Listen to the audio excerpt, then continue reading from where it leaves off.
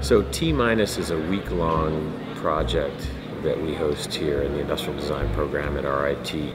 Students have 1 week to complete an assigned sponsored project. This means they're working in teams of 5 generally, 1 freshman, 1 sophomore, 1 junior, 1 senior, and 1 grad student. Good. Got a packet. Did you fill out non-disclosure? I did. Beautiful. I'd like to thank you all for coming and welcome to the 2015 T-minus program. I represent Allegion. I'm the Industrial Design Manager for the company, and we are very proud to sponsor this program this year. You'd think that a doorknob is a doorknob is a doorknob, a door lever is a door lever. How much can you do?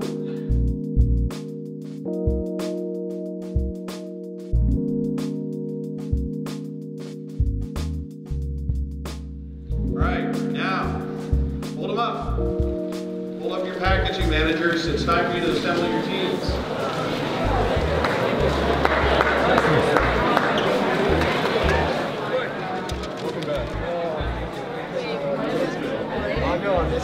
The differences between handles and knobs for like arthritis and stuff.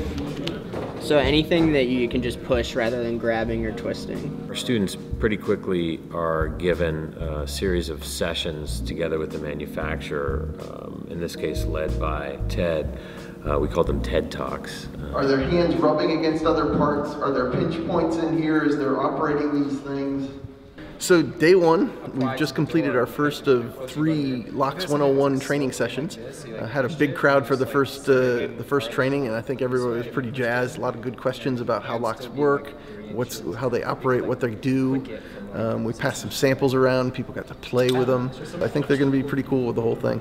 This is again for interior use.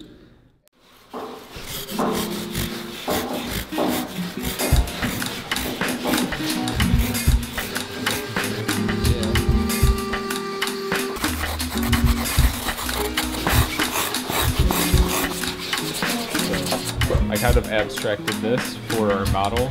They're saying that they like this one a little bit more because of the way, the shape that it is inside and how it comes out. They like that a little bit more. But my only concern about that is if it's an outdoor one. Sure. Also, when you're putting the key in there, you want to make sure that you get the key angle correct. One thing we're thinking of is to inset this handle.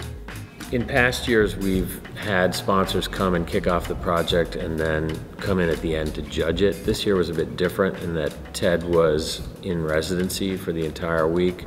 We gave him a key to my office and he sort of held court there. This led to a rich dialogue that is rare for a designer to have during the process of understanding a problem. And Ted was really generous, having come from our ranks, in giving feedback along the way. Which is like industrial design, right? I mean, you're combining the aesthetics and the beauty of it with the function to come up with an overall solution. Right. So all this is industrial design work.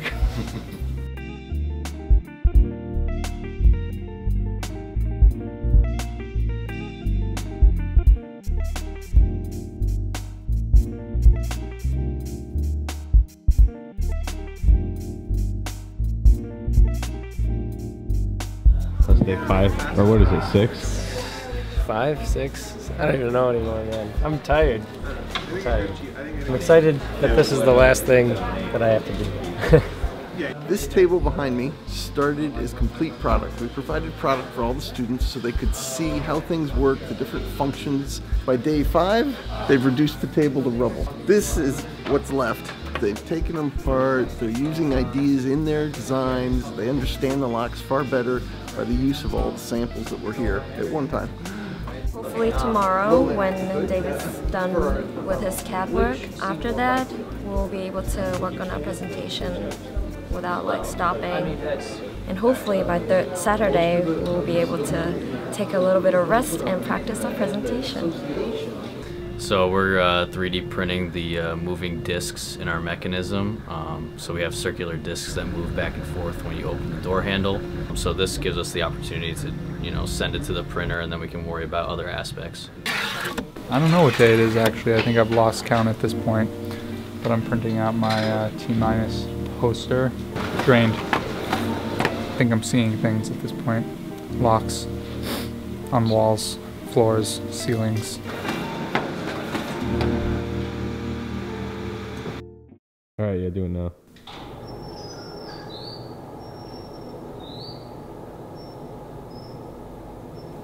After a week of late nights working with a group that you were put into rather than one that you chose, I think students have developed new relationships. There's an urgency with regard to the timing and the production, and it's a sort of realization that teamwork is the key to any successful project. So it was 151 hours ago that a scene like this took place, and it was total chaos, and now I see total order. So thanks to every one of you for getting it done. In case of any sort of emergency, you need no keys, no pins, no other objects you need. So talking a little bit about the colors and users that were hard of sight in the front doors. Push down on it, it translates, you can push up this house. This is great because if you need to, you can use your fist, you can use your knee. It's always 3 minutes. 3 minutes is how the world works, right? Judges, move along. Judges, please, to the next presentation. Sorry.